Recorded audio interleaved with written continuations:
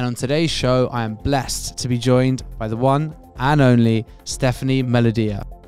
On the strategic side, actually take the complete opposite approach and actually really dial in to who exactly are you talking to, the human brain versus artificial intelligence.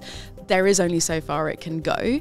So that originality, the inventiveness, the creativity, that's where humans can still have an edge against that. You need to leave that alone for 6, 12, 18 months because not all marketing initiatives are going to be giving you that Snickers bar, short-term sugar fix in the afternoon. The digital explosion is finally calming down. What that then leads to is the holy grail of marketing. And this will be music to investors' ears as well for the founders, which is a £0 CPA, aka word of mouth marketing. Welcome to another episode of Big Risk Energy. On this podcast, we talk to an amazing range of people. And we talk to these people about risk. Risk they've taken in their lives, risk they've taken in their careers, when they paid off and when they didn't. So you're the CEO and founder of Bloom. You've been awarded top 20 female founders and so much inspirational content that you're putting out and helping others put out as well. So saying thank you so much for coming on the show. Thank you for having me. So we had our first conversation very, very recently. It was amazing to hear about your background and a background which, you know, a lot of people will resonate with in terms of having to work and hustle and pull yourself up by the bootstraps along the way, lots of risks. And I think it's a story which should really be shared with as many people as possible. So give us the very quick, the quick run through of how you've got to where you are, and let's go from there. Sure. So yeah, I had quite an unique upbringing. I was born in the UK, but moved over to the Canary Islands when I was 9 years old with my family. And half Italian, hence the Melodia surname. Grew up in the Canaries, so I'm now bilingual in Spanish, but can't speak fluent Italian, which is a bit weird. And from there, really kind of found my way back to London through a roundabout way of twists and turns, and via Madrid and Toronto, and eventually found where I should be here in London. So a bit of a unique background. Yeah, amazing. And that can't be easy moving around that much as a kid. The moving around wasn't as difficult as actually the living in Lanzarote. I'm definitely a city girl, born and bred. London is the place for me. And since I've been back in London over the past decade, I obviously get the same reaction from people when I tell them I grew up on a desert island and this tourist hotspot, and it's always the same. And obviously people have that image of this holiday resort and spending all your time on the beach and drinking cocktails. And of course, it's not the reality. I still had to go to school, you have to pay taxes and all the rest of it. And yeah, so the reality of actually growing up on a small desert island was not for me. I felt very unfulfilled, very unsatisfied, extremely frustrated. So it wasn't so much the moving about, it was that frustration. We came back to the UK when I was about 13, 14, which was, for me, we managed to stay here for exactly 51 weeks, 1 week shy of a full year. Didn't work out. And then I was awarded a scholarship to study art history in Madrid. That didn't work out either. Kept boomeranging back to the island, annoyingly, just because it was where parents are based. Then managed to escape the island again, this time go even further, flung over to Toronto. Yeah, okay, of course. Obviously, where are you going to go next? And that didn't work out either, and I had to swallow my pride and ask one of the very few people that I know who lived here if I could go and stay with them. It was my godmother at the time, and I literally had nothing. Like, I balanced 2-3 jobs. I was serving coffees as a barista, I was pulling pints in a pub, I was picking up kind of anything, earning whatever money I could to build things back up again, whilst also applying to jobs and getting the train into London at any opportunity. Interestingly, this was also at the tail end of the last recession, and so I had no connections. I'm not from the wasn't from here. I didn't study in the UK. I didn't have any family or anything, and didn't didn't go through with that scholarship I mentioned before, so I don't have a degree or anything to my name. So quite a lot of odds that were stacked against me, but kept going at it. And what I thought would only take a few weeks actually took about 9 months until I got my first job offer. So that real hustle that I had to kind of go through lasted longer than expected. And then it was a whole other set of hustle when I eventually got to London and built up from there. Of course. And so it sounds like there's been a lot of frustration in the early days. Quite a few false starts, things which obviously you were hoping would have worked out and went another way. How did that frustration manifest? And how have you been able to use that and channel that into where you are now? That's a great question. It's manifested through those various escapes. So the fight, flight or freeze automatic mechanism that we have, I believe a neuroscientist friend of mine told me that it's actually set from a really, really young age. I think there's like an initial set of one of those 3 Fs at like 3, and then it further cements at 7 or something. And I know that my fight, flight or freeze response is flight. For me, if something's not going my way or I want to change something, my immediate automatic reaction is to get away from it. So that's what happened at those various kind of false starts. Interesting. That attempt to escape to Madrid, Toronto, like literally catching flights and actually leaving these places. Wow. Okay. Yeah. I think so you've really taken that flight element to the quite literally to the full extent. Yeah. Okay. Wow. Okay. Really, really interesting. So you've come back here and you're working 3 jobs. You know, you're doing everything you can to get as far as you can. And at what point do you realize that actually the way of working that's going to serve you best is rather than splitting your time across working for other people, but actually focusing on working for yourself? When did that happen? Talk to us about that switch in mindset. There's been an entrepreneurial spirit within me for quite a while. I went to art school and I used to sneak into the basement of the art school building and screen print a load of T-shirts that I bought from high street stores and roped my sister into modelling to sell these T-shirts. My first brand, this one was called, wait for it, From the Heart Designs. Nice. And the art in the heart was all like capitals, art. So lame, so cheesy. And how old were you at the time? Must have been around 18-ish. Okay, that's acceptable. That's acceptable. Well, what goes to show my age as well here is how I went about selling those clothes and the digital marketing at the time, which was literally having a Facebook page, possibly even posting about it on MySpace. This is way before Instagram, iPhones or any of that. So just that, I think obviously I mentioned I went to art school.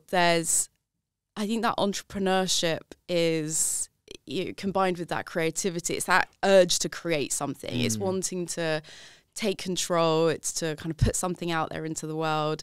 And so I had a bit of that in me. And then actually it was the first proper job that I managed to get in London after 9 months of the pulling pints and serving barista coffees, where that also really reignited that entrepreneurial spirit within me as well, because it was a small business. I was really working closely with the founder and CEO. I could see all the ins and outs, all the workings. I was basically in charge of the full kind of end-to-end process, from taking briefs from the clients. I mean, even before that, the new business, winning the new clients, taking the briefs, managing that project, seeing it all the way through, putting it into billing, reviewing the accounts at the end of the quarter. This was all in my early 20s in my first role. So I'm really grateful to my first boss there for so many reasons, but that's one of them, to really give me that first real world insight into how business operates, what happens, because at the ripe young age of 22, I was not naive, but it was the first exposure I had to business, to the real world, what actually happened. So a lot really shifted there for me. And how big was that company? Tiny, like 6 of us. Yeah. Do you know, it's interesting. Whenever I have the opportunity to give advice to young people, I always say the best thing that you can do is go and work for a really small company, either a startup or even something a bit more established, but something where you're going to be able to do a bit of everything, because it's going to help you understand a bit of everything, obviously, but also you're much more likely to be exposed to what your calling, you know, or at least the bit which you think, okay, well, I know this is the bit which either doesn't make me want to, you know, jump out a window on a Sunday night, or actually it's the thing which really, really excites me, whatever it might be. So I'm glad that you've thought that was an amazing experience too. In a similar vein, my advice that I always give to young people as well is to spend at least like a summer, like a school, you know, school holidays, in a customer facing role and client fair, whether it's waitressing, serving, bartending. Obviously I mentioned I hustled and had a few of these different jobs, but the amount that teaches you as well, how to deal with people, how to handle complaints, how to improve your communication skills, how to build your confidence. So the ideal career roadmap by Stephanie and Roy is go to school, get a job in a bar or a restaurant, and then work for a small business. Yeah, love that. And then set up your own company. Yeah, I mean, you're so right, because it's the exposure to the skill sets and the, you know, the workings of a company, but it's all about people. Yeah. It's all about people. So getting that exposure is great. Yeah. Love that. Okay, that's some really good practical advice. Okay, so I want to go back to your story, but on practical advice, as you know, this goes out to 3,000 founders, investors, entrepreneurs. So I would love to pick your brain on a couple things. Talk to me about where you see, very small topic, very easy question to answer, marketing trends for 2023. You know, where do you see the world going? The way I see it going is something I'm so pleased about and could not have come sooner, is the digital explosion is finally calming down. So online advertising, PPC, social performance, there's absolutely still a place for it. It's still extremely important. Performance marketing absolutely plays a vital role, but it is not the be-all and end-all. And what we see day in, day out through Bloom, my agency, is this addiction to short-termism. And actually, the VCs who are backing these companies, especially during times like this where the pressure's really on and we don't have huge timelines to work towards, it just focuses the attention even more so on those short-term results. And we always use the kind of food analogy, definitely not a nutritionist by any mean, but if you compare it to getting your 5 a day, your fruit and veg, get some fiber, some grains, versus the mid-afternoon slump where you need a Snickers bar or you need some chocolate, that short-term fix, that sugar fix, you can almost use the same analogy with marketing in that respect. So the costs are going up. People are realizing now that with the growth of purpose-driven companies and the importance of mission is that, number one, the game in performance marketing is won by those with the deepest pockets. Yes. So the more money you put behind something, the more media budget that you have, then like that's already giving you an edge against the startups who don't have such deep pockets. And going back to kind of the purpose and the mission point is you're continuing to fund big tech and you're continuing to line the pockets of the Zuckerbergs of this world. I think around 80% of the ad revenue, or sorry, of the overall revenue of these companies, of Google, Meta now, is from advertisers, obviously. And we've had some brands who have been pulling their spend, who don't want to associate, don't want to align. I heard about Meta having recently got another fine again for their privacy violations. Big one at that, yeah. Well, I mean, not to them, but not a big to one, them. yeah. That's the problem. That is what it is. Subjectively, it would be big to you and I, of course. And so I think that's something. So it was quite a while ago now when you think about when PPC, when Google Ads, when AdWords were first even invented. Definitely at least 10 years ago now. So that's something that I'm really happy about, is that all of that excitement, that over-reliance on the data-driven marketing is calming down. I would love to see more of that stomach from not the entrepreneurs. I think they do have the guts, of course, that's why they're doing what they're doing, but actually more of that stomach from the VC side of things. If it's a VC-backed company, the investors, there needs to be less nervousness and longer lead time. So again, moving away from checking that sat nav and seeing which direction you're heading every 2 minutes. You need to leave that alone for 6, 12, 18 months, because not all marketing initiatives are going to be giving you that Snickers bar, short-term sugar fix in the afternoon. You need that longer-term build in the mix with everything as well. Yeah, it's an amazing point. And, it's you're 100% right. And I love the nutrition metaphor there. And I think they say, try and get your 30 grains a week, 30 different types of plants I haven't a heard week. of that one. Try and get your 30 different marketing strategies Right. or activations out a week as well, right? I think it's really interesting. And the realistic or the reality of the VC model is it is predicated on their portfolio companies achieving that 10 to 20% month-to-month growth, right? So for a big company with good funding where they can afford to achieve those numbers via going down PPC and performance marketing route, but invest simultaneously in long-term strategies, whether it's SEO, YouTube, whatever it might be, to try and help secure the long-term growth, what is your advice to early-stage founders who obviously can't do everything at once? Where would you be focusing? That is a great question. So there's a ratio between the long and short to balance. If we very broadly split marketing activities between that short-termist performance you switch it on, you make a campaign go live, you see the results almost instantaneously, versus more of the brand-led longer-term campaigns. Ideally, you should be working towards more of a 50-50 sort of split, but that's kind of a few years down the line.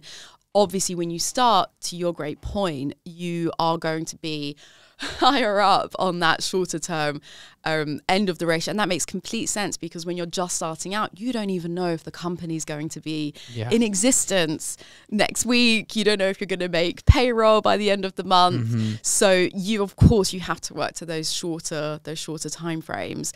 I would say, I hate to use that cliche about thinking outside of the box, but look at what are all of the tools that are within your arsenal that you can leverage for success. So, for example, if you've got quite a charismatic founder, can you actually leverage some of that personal brand? Are there ways that you can create content in a really efficient way? There's a lot of repurposing that you can do to get your message out there. So I think you can have a play around with different, maybe guerrilla marketing tactics, leveraging the team, leveraging personal profiles, depending on the type of business.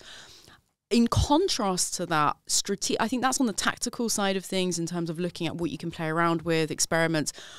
On the strategic side, actually take the complete opposite approach and actually really dial in to who exactly are you talking to, what are the specific pain points that you're solving for those people.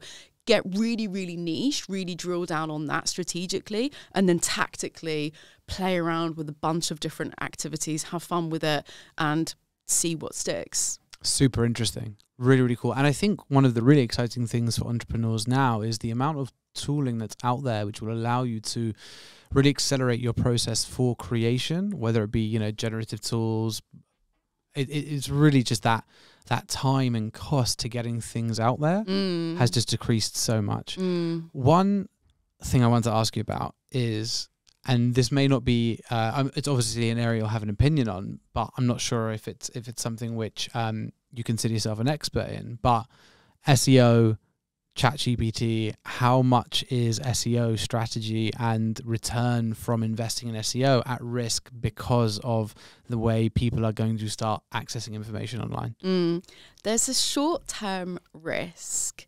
Longer term, it does decrease. It's not as risky when we start to move on. The reason why is because any tool around AI, ML is all predicated on the past. It's all taking historical data, it's taking information that already exists, and it's repurposing that and it's spitting it out in a way that it thinks is appropriate. And so that's where it's kind of, okay, short term, it's everyone is going crazy, experimenting with these different tools, having fun with it, playing around, generating all this copy. I've definitely played around with it for different kind of blog posts to get stuff out there. But this is where that interesting conversation comes in around human versus the robots, the human brain versus artificial intelligence. There is only so far it can go. So that originality, the inventiveness, the creativity, that's where humans can still have an edge against that. Really, really interesting. Really, really interesting. And you're right, because even now you can see that it's incredibly limited on trying to look for things post September 2021. So it is not so good for getting things up to date. And it might change in the future, but for now that's a really strong one. Right. Okay, so let's go back to your story. So tell us about founding Bloom after, was it straight after leaving that smaller agency? Or? No. So I left that agency. It did get to a point where I was a bit big fish, small pond, went to a larger agency, which was great, and got to work on some top brands across the LVMH portfolio, mainly in the luxury sector. And after the best part of a decade working agency side, I was again frustrated and wanted to go client side and see marketing from the other side of the fence. So managed in not only achieving that and going from agency side to in-house, but also going from independent, not even British owned, but London owned small agencies to a mammoth of a Chinese technology company. And they're called Meitu. They were at the time, at least anyway, a global top 10 app developer with their products on over 1 billion devices worldwide. Wow. And so, yeah, very, very different in a lot of different ways, different sector, different type of company, different culture, nationality. And I was very lucky as well because I joined at the perfect timing. I was the first marketing hire and I think about 4th overall for the UK team that was starting out here. So amazing. I joined just at the time that they were expanding internationally and wanting to take the product over into the Western markets. And it was the best of both worlds, honestly, Roy. It was coming over here, very much startup vibes. Funny enough, our offices weren't too far from where we're sat now. Nice. And it was just fantastic. It was a small team. It was, again, it harked back to my role in the first agency I mentioned, where we could really roll up our sleeves and get stuck in and build something and feel that impact of what you're doing. But then we had the backing of HQ that were 8 hours ahead of us and speaking Mandarin over on WeChat, who had the bigger budgets and the success, and there was definitely that brand equity that we could ride on the coattails of. So I was really grateful. Even at the time, I was very aware of that privilege, of the benefits of both of those things. And I was incredibly lucky to travel out to China as well during that time and actually visit the HQ and see the technologies that they were developing, and the image of a mannequin's head in a dark room surrounded by cameras will always stick with me because it was so freaky. Sounds terrifying. It was pretty terrifying.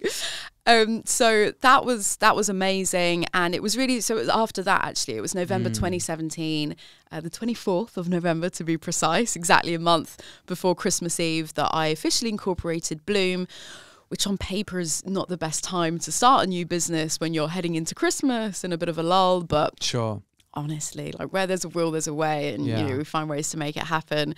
And got on the blower, basically, and hustled and contacted whoever I knew and went to any networking event and did what I could to win our first client. So tell me, so obviously you've been working with this amazing company, big budget, super exciting. At that stage, how proud of you are you at yourself or of yourself?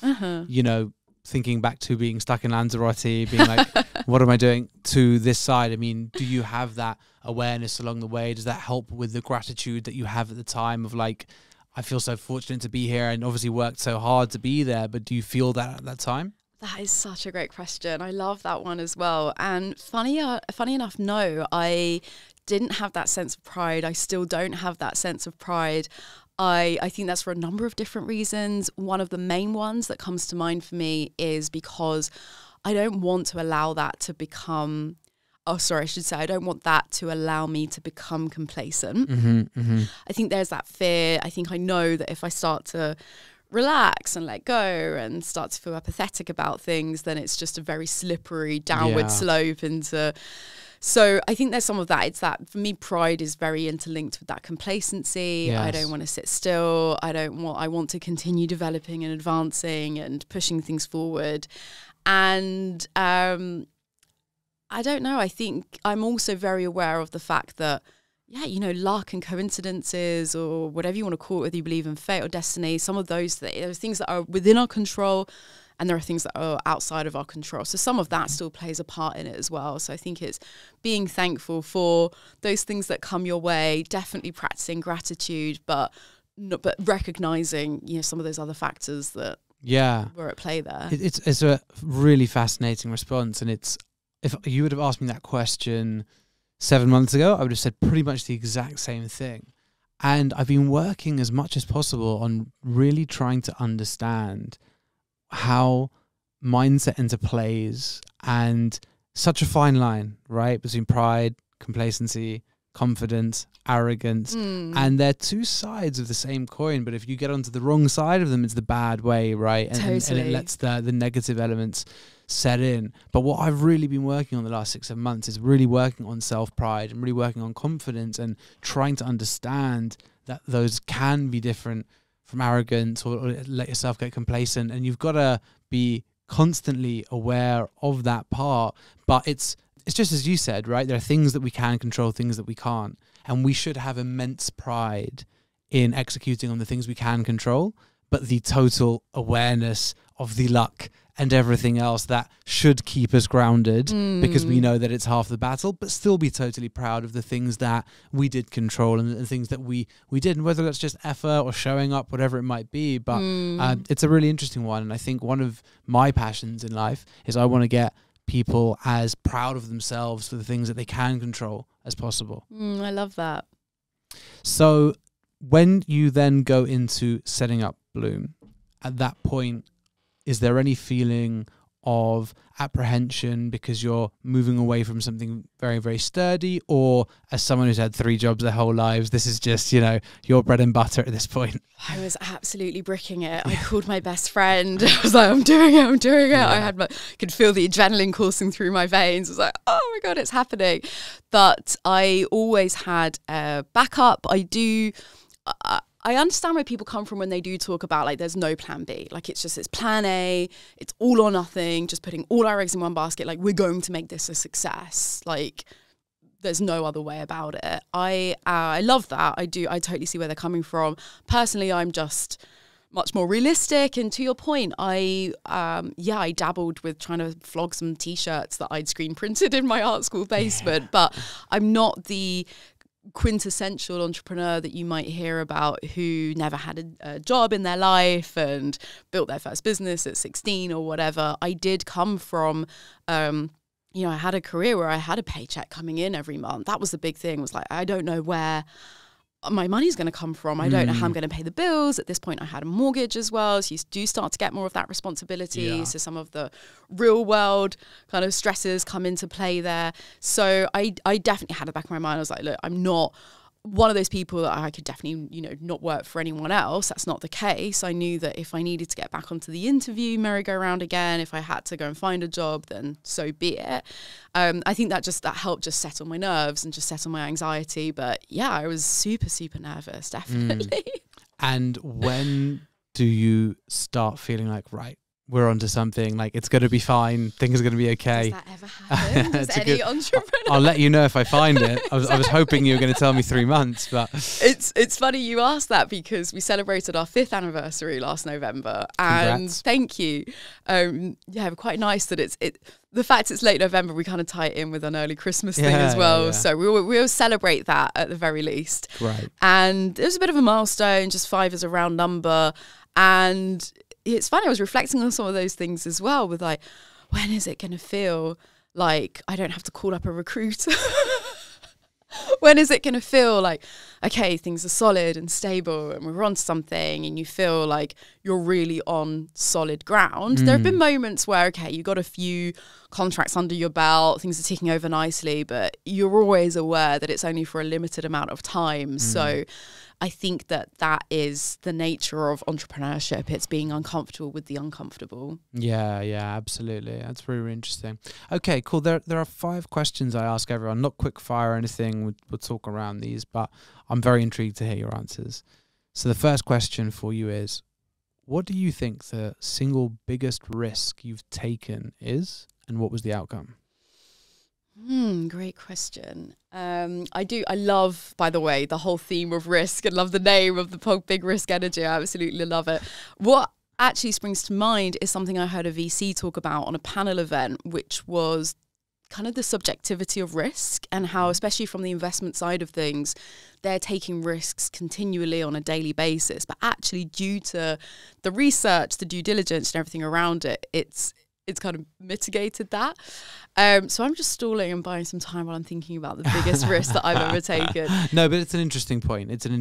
And I think sometimes, you know, risk is an interesting subject because sometimes risk can be the least risky thing within finance, right? Exactly. Risk is, you know, you do every single thing you can to not take risk. Right. And then sometimes it's following your gut, right? I love that. The riskiest thing you can do sometimes is to not take the risk. Yeah, that makes complete sense.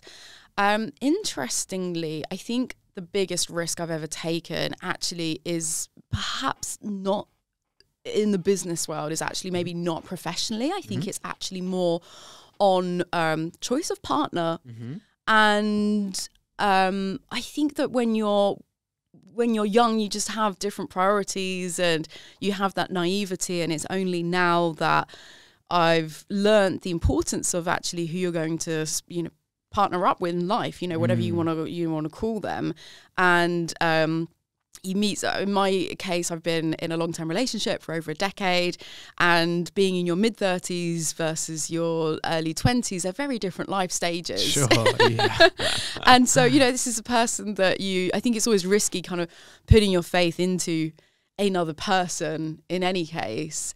And then when you layer on top the changing priorities, the naivety and everything else along with that as well, then I think that for me just feels like, wow, that's actually quite a big risk, because that person has transcended jobs and careers and even some friends and things that have, you know, all these other things in life, they come and go. But actually that's someone who's by your side and who's, you know, are their goals and longer term ambitions always going to be aligning with yours. They don't even know it at the time, you know? It's one of the most difficult things in relationships, right? And it is such a massive risk. It is a real massive risk. And it's the beauty of life, right? Is that you take, especially in the emotional side of things, you take big risks and you take big bets with zero certainty on the outcome. And it feels like such a big one, but I don't think certainty exists anyway. I think when you actually get a bit more philosophical and deeper about it, I do. It's just the way I'm wired, but every time I cross the street, you know, I get to the other side and I'm thankful for making it alive. Yeah.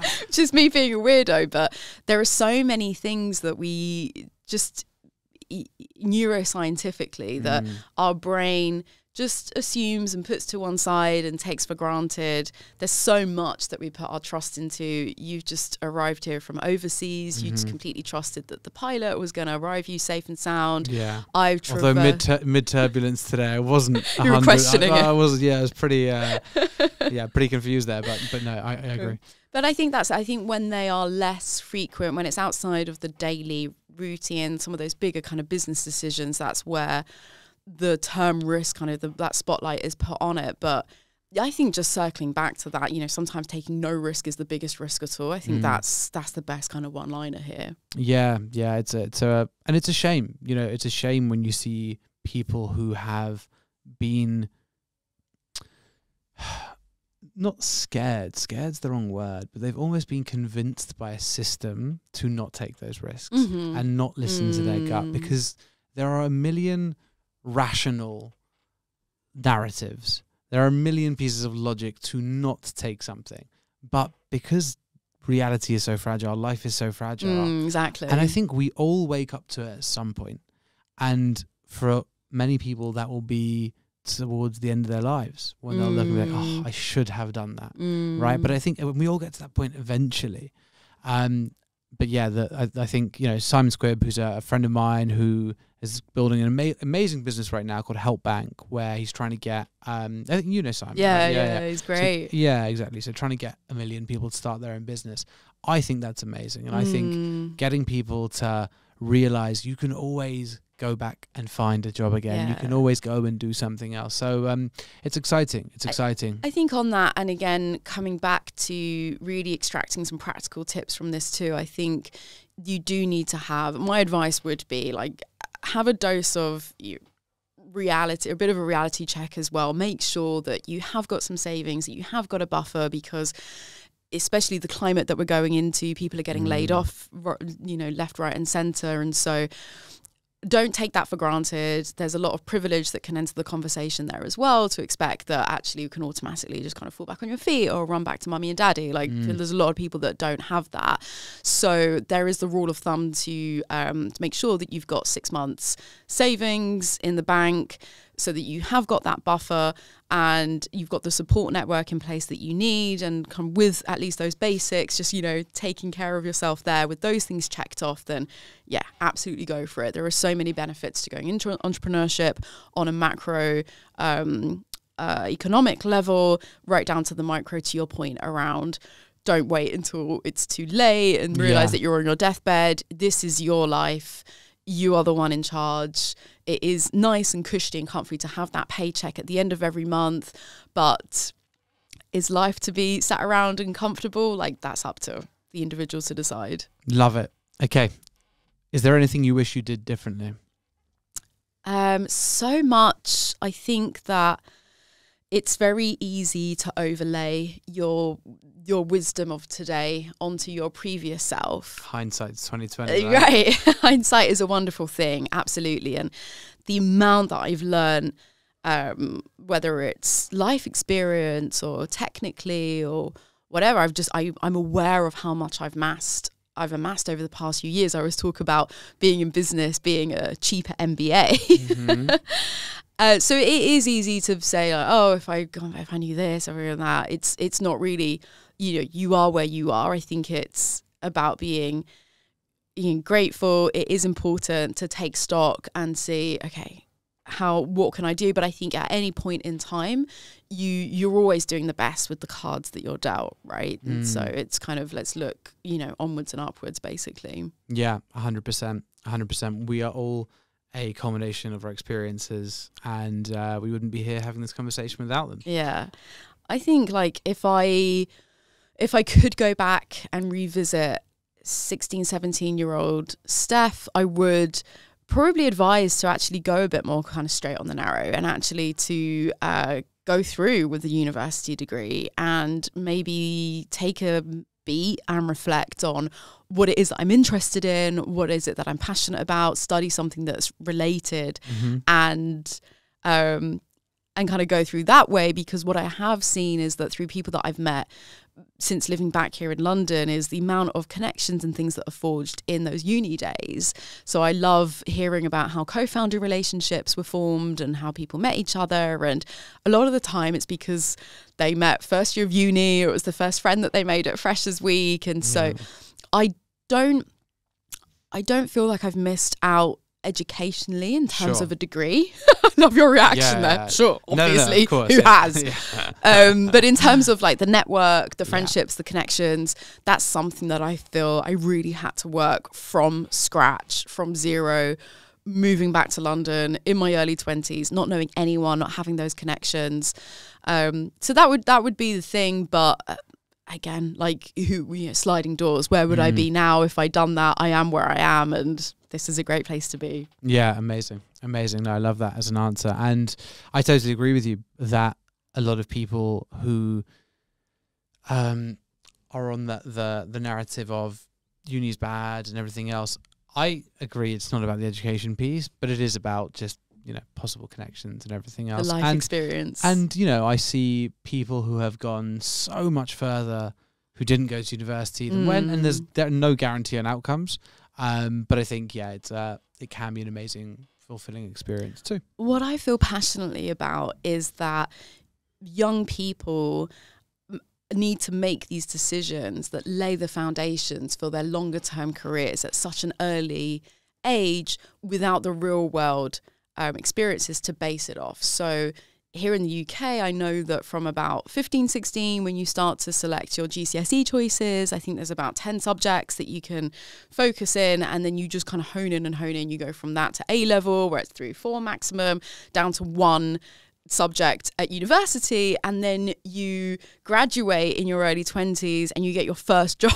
And then you see what the real world is like after you've done a fucking geography degree at like Loughborough. What the hell? So that to me is just absolutely ridiculous, actually. The time that we spend the first 2 decades of our life in education, specifically the uni part of things, where it's the time and the money that goes into it. You know, you come out, you're in debt. It's so illogical to me. It's just like you don't even know yourself. When you're in your late teens, early 20s, I mentioned before, you've got very different priorities. You're not thinking about how you're going to develop a successful career. At that point, you're thinking about how you're going to get laid, and like you want to those are the things that you care about. How you're going to have fun on or you're going to wear on the Friday night when you're going out. So getting that real world experience first. If you can do work experience, an apprenticeship, or talk to people, or a placement, whatever you want to call it, I think it's just so vital to explore the options, see what's out there before you go and commit 4 years of your life and the money. I don't even know how much it costs these days, but the tuition fees along with everything else alongside it, that's, you know, this does actually relate back to your risk question. That's a big risk for me, but actually it's something that stereotypically wouldn't be deemed a risk because it's the norm. This is again another example of how we just blindly go along these societal norms. Absolutely. Oh, I'm going to who would question an 18-year-old going to uni? Nobody. Nobody would say, or it's even beyond that. It's more a given. It's more like, oh, so what uni are you going to in September? Yeah. As opposed to, actually, this is 4 years of your life. Yes. And not only 4 years of your life, but it's 4 years of your late teens, early 20s. It's that specific part of your life as well that's more valuable than 4 years of your later life, right? Where you've got the energy and you're switched on and you've got all of these things that you take for granted until you get to my age and you get tired all the time. And the financial burden and everything that comes along with that. That's a big risk. So true. When you put it like that, if an 18-year-old came up to you saying, I'm going to take a 50 grand loan and not work for 4 years, you'd be like, okay, have you thought that one through? But this is where the world is. Well, this is why marketing is everything, right? Yeah, this is where people don't step back and question these things. These things that they are taken for granted, these societal norms. Absolutely. That's a big risk for me. A big risk going and studying geography at Uni of Loughborough. I've got nothing against that, but it's... Yeah, I mean, very fortunate that wasn't my degree, right? That could have been a really bad choice.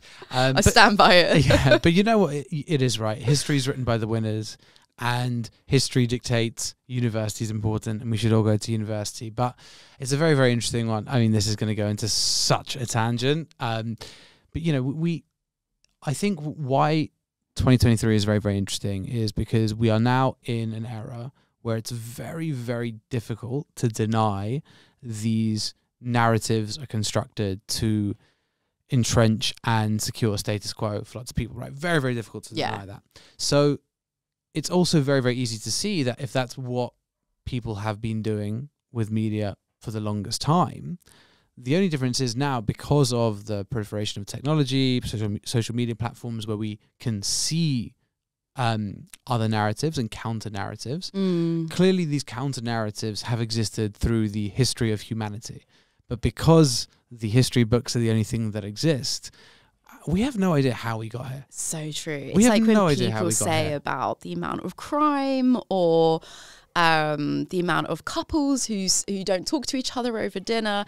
It's not true. It's just that you can see it now. That's the difference. Yeah, exactly. So it's like we accept that, history was as we think it was until 7 years ago. Right. And then it got then it's a little bit questionable. But till then, everything was 100% spot on. So it's like, how are we even here? Like, who knows? We have no idea. Okay, topic for another one. Next question. What scares you? Snakes. Yeah, okay. Is that in the business world or more in the ecological environment? Ecological is more of that fear. Snakes in the business world is more of a really soul-crushing, disappointing, why have you chosen to behave in that way as a human on this planet? We're spinning around the atmosphere and we've only got a short amount of time on this world. Why would you go and behave in that way? But no, other business fears. I think anything that's to do with other people in terms of like team members, I do actually one of the things I do pride myself on is when I take people under my wing and look out for them. I guess there's that kind of nurturing feeling that comes there. I think there's a fear of kind of what's going to happen to them. But other than that, yeah, I think that kind of covers it. Amazing. Okay. What are you proudest of? I think getting to this point in business is something that there's another voice in my head that has had to come up and say, look, you've come this far and there have been all of these odds stacked against you. So there's a very reluctant part of me. It's like, oh, okay, I guess that's an accomplishment. But just in terms of what I mean by that specifically is having built a fully self-funded, bootstrapped business. We spoke about this before as well. I have no external investment. Mm-hmm. This isn't that type of business. It's not a VC-backed high-growth tech company like yours, which is amazing. It's something that literally I invested a small amount of money into with my MacBook, my trusty MacBook that's still with me, it's doing me well today, which was also, that was also part Christmas gift from my parents and family when I set up Bloom back in 2017, and the fee I had to pay my accountant to get the business incorporated, and everything from that goes back to what you were saying about really pulling yourself up by your socks. And hustle's a dirty word these days, but I hustled and I did what I could off my own back, blood, sweat and tears, to build up the business, to find clients, to find talent, to build all of that. So the fact that we are now over 5 years old, the fact that we were still in existence, number one, as a self-funded company. The other kind of odd that's stacked against us in this situation as well is the fact that we're not only a marketing agency, but we focus on brand marketing, which goes back to this, everyone wants the short-term fixes. Mm-hmm. I know a lot of amazing performance marketing agencies who are doing phenomenally well, and they are experiencing much higher growth than we are. They're constantly hiring people. So I definitely have the green monster that comes out from time to time and sees how well those guys are doing. Don't we all? Glad I'm not the only one. And I would argue that it is an easier sell because you have got the numbers and the data and the analytics, and everyone gets it, and you switch on a campaign and you see the results. So the nature of the type of work that we do, we're a brand marketing agency. We are also, the other layer on top of that as well is that we are in the startup space. Mm-hmm. And I'm just like, when I start to go down that path, I question, do I want to make things any harder for myself?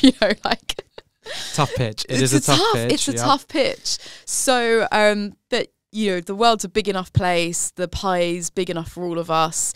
This I think goes back to the importance of having that niche, of knowing exactly what you're doing. What is that pain point that you're solving? Even if it's for a very defined segment of the target audience, it's still your target audience, and it's still a slither of the pie that you can own.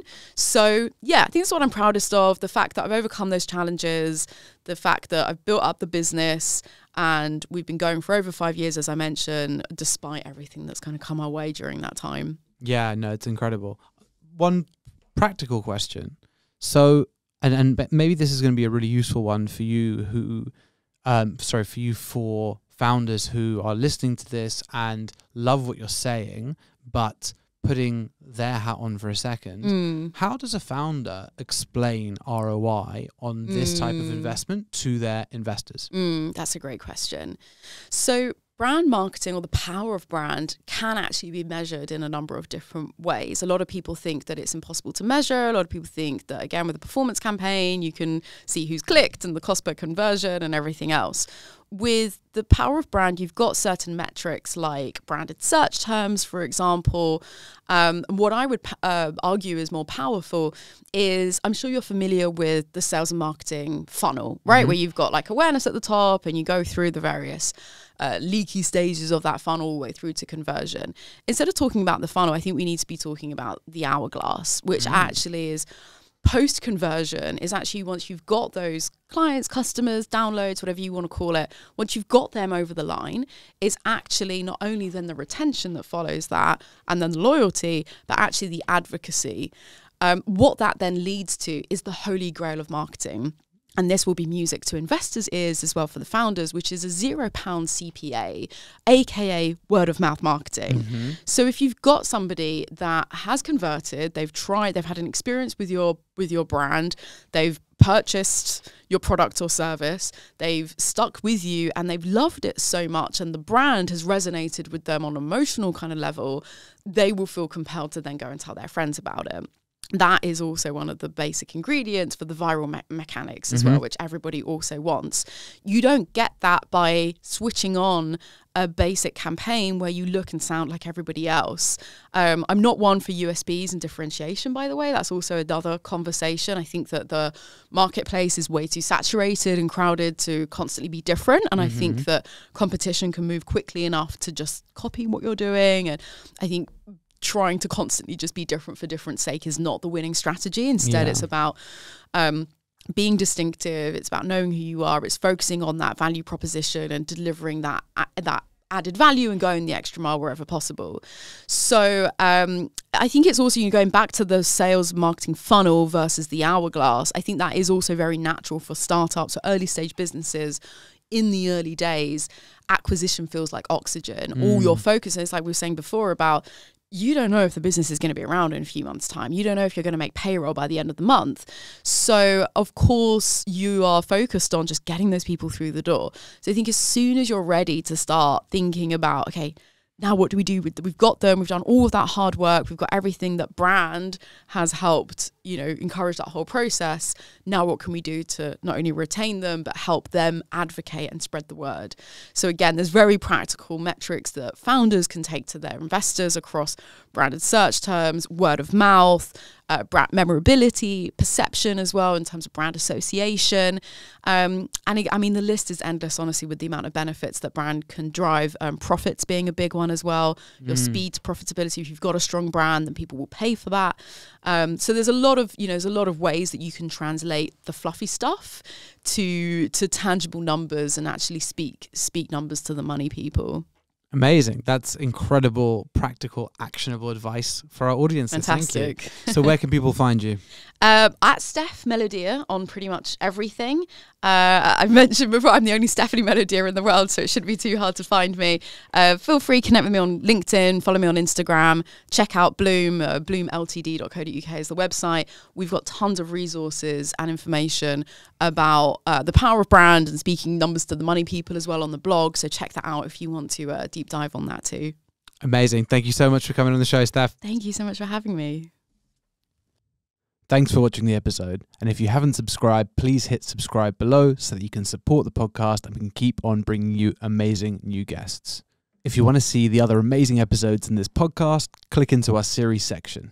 As ever, if there are any other guests or topics you want us to explore, just let me know in the comments and we'll do our best to bring someone in.